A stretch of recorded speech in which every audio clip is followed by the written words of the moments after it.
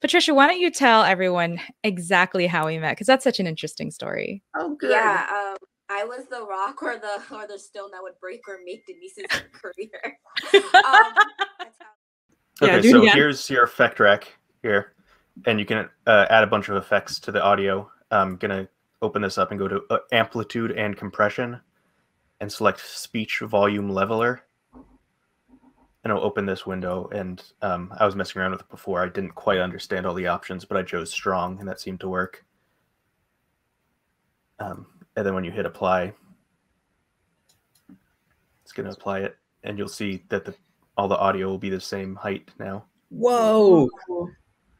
Jared to the rescue. But Jared, it's an audition, right? Can you show Charlotte how to take something from Premiere and pull it into Audition? Yeah. Okay. I just I downloaded the file and just put it in Audition. But if you're in Premiere, I was working on this earlier, you can right click on the footage and do edit clip in Adobe Audition. Oh my God, you're kidding. Oh, wow. Yeah. And then it'll open up here and you just apply the speech volume leveler, which isn't an option in Premiere, which is why you had to do it in Audition. I see. Brilliant. And now when you go back to Premiere, is it still looking at the same file, or do you have to do some type of export? Once you save it in Audition, it will regenerate the peak in Premiere. So yes, any changes you make in Audition will automatically apply to the file in Premiere once you save it.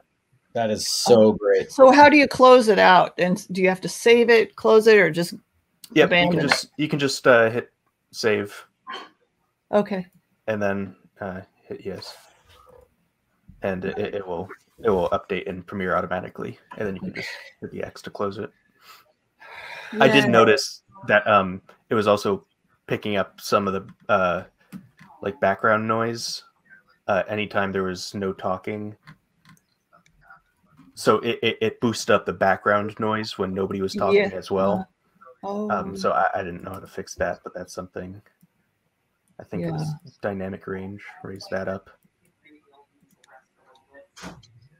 So you boost the dynamic range, or you? Yeah. I raised the dynamic range, which seemed to stop it from raising the background noise. Oh, okay. So it wouldn't like bring the background noise up along with the rest of the voice.